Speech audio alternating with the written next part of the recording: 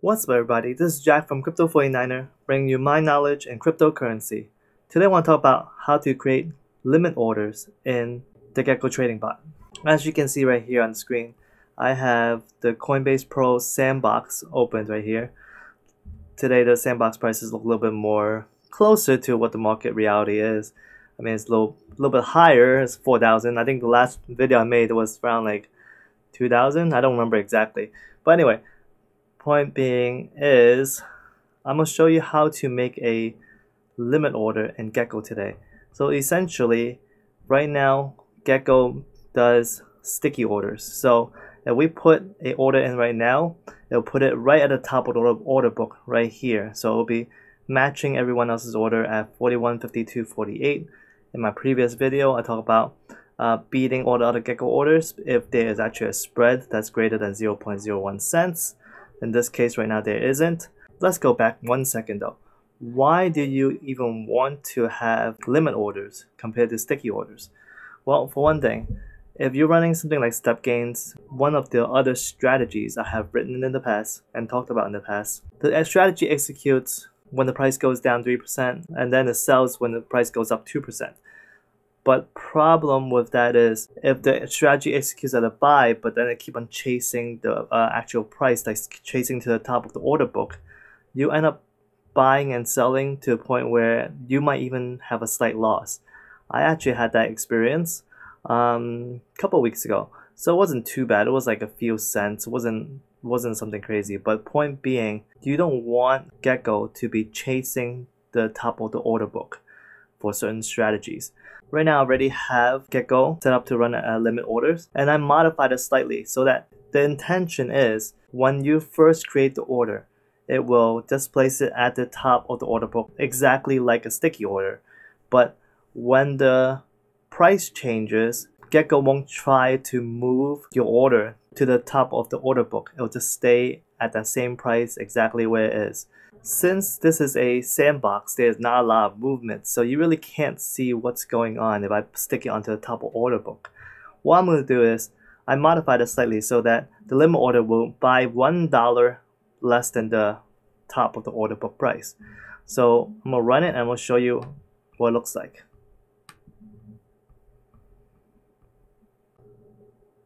There we go. Look at it right here. It just created a new limit order that is $1 below the top of the order book. So you can see that it didn't actually stick it to the top. I mean, you can keep like this if you want. Like if this is what you want to do, you can make the modifications I did. But ideally, you would want it to be at the top of the order book and just not have it move. So let me show you how the code works. So first of all, going back to this post right here that Porkwall put in last year, not a post, more like an issue ticket that he put in for Ask Mike regarding the fact that limit order doesn't work. And he specified that the create order method has been called, right? As you see here, this is called in the create function, the create order method. The price has no value. It's actually never instantiated, so I don't know why the price is even set up this way right here. So essentially, the limit order doesn't work, as I mentioned last week, and it still doesn't work currently in Gekko, but we can make it work, and that's basically what I did. So first thing is, you go back to the Gekko broker, because the Gekko broker is the order execution library, as X might call it. And in this post, he explains how it pretty much works in terms of the Gekko broker using specific types of orders that you want Gekko to use. So the default is sticky, and the only thing that is working is sticky orders. But he does have the limit order somewhat in place, even though it doesn't work. And if you read a little bit more into how he actually implements it, you would instantiate Gekko broker in here. Just showing you as an example. This is not exactly how it works in Gekko, but this is an idea. So from that point on, inside the instance, you would choose a sticky type. You choose a sticky type to create a sticky order, but we're going to choose a limit type. So now let's go into the actual code. So in trader.js is where you actually configure the type of order you would like to use. So in here, this was originally a sticky order. I changed it to limit. But once you change this, doesn't mean it will actually work, because there's actually a check function inside Gekko Broker to check the order type. So your order type have to match the expected orders that Gekko Broker can process. Since limit order is not something that they can currently process right now, it will fail out. So what you have to do is actually go into index.js, and this is where you define the different types. So I actually added, so this is, you see the green, this is show you that this is a new line, added code. So added constant limit equals to require. You're basically requiring the limit.js file. And then in the export, you will export both the sticky and the limit.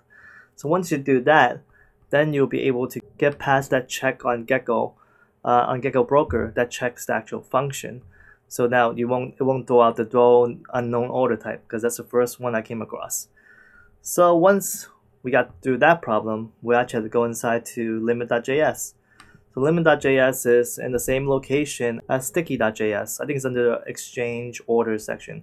Once you get inside limit.js, there's a lot of things you need to fix. So the first thing is the constructor itself. You have to change the constructor to just, instead of bringing in the API, you actually are bringing in the API, market config, and capabilities inside an object. Essentially, this will let you define this.api.round amount, which you'll need to do a little bit later. Because if you just use constructor and bring in the API that way, you'll end up writing something like this.api.round amount, which sounds a little bit funky. So once you modify the constructor, you'll get past that problem with the round amount. But before you get to that even, you come across this problem right here. So right now, this.postOnly equals to params.postOnly. Params is actually not populated. If you look at, I think it was under Gekko Broker, either Gekko Broker or Trader, I don't remember exactly. Order.create, side amount parameters. So Gekko Broker does pass in parameters, but if you look at here, the create order function within Gekko Broker, it has all these things like type, side, amount, parameters, and handler. But this is called from trader.js, and trader.js, I know that gets a little crazy with with all the same name anyway. They use different parameters in there. So inside the create order function for trader.js, they have this thing here, this.broker.createOrder. It calls the Gekko Broker's create order function. And as you can see here, it only has type, side, amount. Even though the create order function in Gekko Broker supports type, side, amount, parameters, and handler, we are actually not passing in any parameters or any handler variables into this create order function. So what that means is when Gekko Broker, going all the way down to here, calls order.create on your limit.js function, it passes in the parameters that is empty. So when you get the parameters in here inside limit.js, it's actually not going to do anything. So this will actually crash it right away. So this.only equals to params.postOnly. Params is undefined. So that's why I added this check right here. If params actually defined, then we actually determine what postOnly is. So at this point, I didn't even have to code to add in params, because that is just kind of getting into the rabbit hole of things. And my basic thing was just to get limit orders to work on Gekko. So once I got past that, the next thing was I just threw in some debug code right here just to get an idea of what's inside the side variable and data, just to make sure that this.data is actually available in here. This.data contains, if you guys want to look at it, I mean, actually console.log provides a lot of information. So this.data provides the balances of your BTC, your USD, how much basically you have for that trade pair. In addition, it will also tell you the bid and ask price of that particular trade pair. So you definitely need that information to determine what price to create the buy or sell order into. The side is actually just buy or sell, very simple. So what I did was, if side equal to buy, then I just set the price to equal to the bid price, which is what people are buying at, -1. And that's how I was able to get the buy order to be $1 less than the best bid order price, the BBO price. I also did the same thing for the sell. The sell will actually be $1 higher. I actually haven't tested it yet. Again, this is code that is really, I would say, experimental. I'll probably just add this to my experimental branch. I'll let you guys know which branch it will be added into and when I doing post-production of this video. This is the most important portion basically of the limit order part, actually setting the price. So once you set the price, now this create order will pass in a price that actually has a value, not like the original Gekko, which just doesn't set the value for the price and actually pass it out to create order. Now it actually has a value inside this price, and it was passing the amount as well. And then inside create order right here is where they actually submit this order to the exchange. Again, this amount equal to this API round amount. So this is what I mentioned before, where it gets a little crazy if you didn't set up the constructor properly. So this is where you needed to set up the constructor properly to be able to get to this round amount function when inside your inside this API. It's very straightforward, round amount, round price. So you just want to make sure that your function, your amount is within the specification of the exchange that you're working with. So same thing with round price. So once it does that, it has this thing right here, if this post only. So again, this section is completely ignored because we're not using post only. Post only is not even filled in right now. Remember, we don't have any parameters. So, but this will actually throw an error. At least that was how Axmec originally created it. It'll throw an error if it try to buy an order that crosses the order book. What we're buying will definitely stay within the order book just because of how we set this price. I mean, I imagine you can have your strategy send the price to trader.js, and trader.js will send it to Gekko Broker. Gekko Broker will send it to limit.js, and you'll be able to set whatever price you want. Something that I probably will try to do eventually, but not something I want to tackle right now. That would be helpful if you're going to set a price, you don't want to cross the book. So that's where if you want to set a price, you also want to make sure that post only is set or not set, and that will help determine whether or not your order will be a limit order or a market order. So the next section here is another thing that will cause your Gekko to crash, which is the ArrayFill constant. So the original limit.js file didn't have this, and it called ArrayFill. Again, it's calling something that wasn't there. So what happens is it will crash again, just like many. It will just say ArrayFill undefined. So I had to say I probably went through 8 or 9 different fixes to actually get limit order to work because there's so many different variables that were not set up properly. In order to set the ArrayFill variable, you need to have this .calculated field, and this .calculated field wasn't in limit.js. So I actually have to copy it over from sticky.js. So right here, so same thing, inside create order, it has this calculated field, and inside here you're able to find the method calculate field, and that will help you determine if your order is partially filled. If it's partially filled, only buy the remaining portion that hasn't been filled yet. So that is the idea of the already filled and calculate filled. So once you have that in place, and once you have this line and the method copied down here, I think I moved this somewhere around here. Let me see. Right over here. So I copy this from sticky.js into limit.js. Now I'm able to go into the next section, which is this.submit.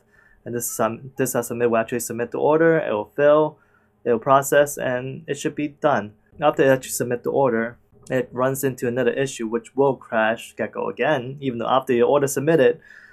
The good thing is your order submitted, the bad thing is Gekko crash. So the problem is this. So this is the error that I got. Type error, this.order.create summary is not a function.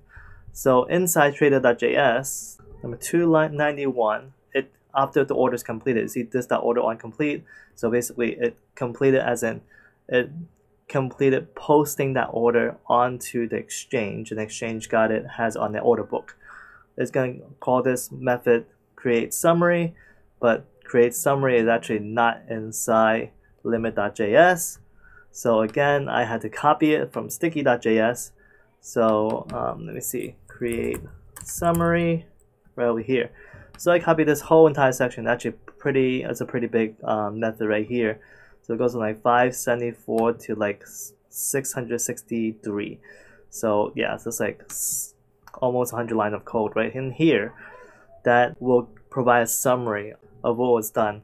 I actually haven't ran this through completely yet. I'm not sure if this even works. So, but I did copy this whole entire thing into limit.js. Hopefully, have no other issues and be able to keep Gekko going and not crash out for any specific reason. So that's basically it with the code. So I know I have been a little bit behind, actually quite a bit behind in terms of answering questions from you guys, the comments you guys have on YouTube. So I'm gonna try to at least answer one question live and we'll go from there. Maybe I'll try to answer more questions as well, but I'll try to answer one question live right now. And the question that I asked was, is there a possibility to run Gekko UI and plugins? Thank you. Is it possible? There's always a possibility. Is this built out? It's currently not built out that I know of. I know AskMike has been trying to work on this to get the plugins built out to work with the UI. I'm not sure how far he got due to the process before he started Gekko Plus. So right now, I don't think it works. If anyone's willing to tackle that, that's going to be an awesome thing, because as much as I don't use the UI myself, I do see a lot of potential to really have the UI control multiple geckos and be able to work with different plugins. That would be awesome. But right now, the UI uses so many things in different places that the plugins simply don't work. I know for one thing, the config file that we use to set up the plugins, that config file is generated on the fly whenever a Gekko is created on the Gekko UI. So I wonder how to set up the plugins in a UI environment, but that's something that hopefully someone can tackle.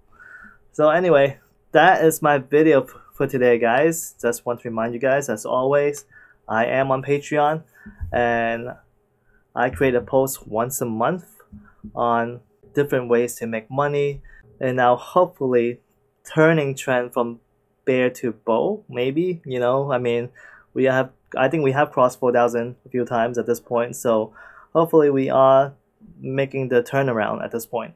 So, but still, I mean, it's always good to try to make money in any market, but obviously it's a lot easier to make money during bull than bear, at least that's the assumption. If you guys want that content, definitely become a patron. You can get that content with as low as $2 donation. In addition, you're really just supporting my work, really letting me know that people are interested in running trading bots, not just Gekko trading bots. I mean, eventually I will look into other trading bots besides Gekko. I mean, Gekko is just one of, you know, I think there's like at least 10 or 20 different trading bots out there. I mean, at least the working ones anyway. And I definitely want to look at other trading bots down the line. So I definitely appreciate it if you guys do support my work by going to patreon.com/crypto49er. If it isn't crypto, it isn't worth mining, it isn't worth speculating. Peace out.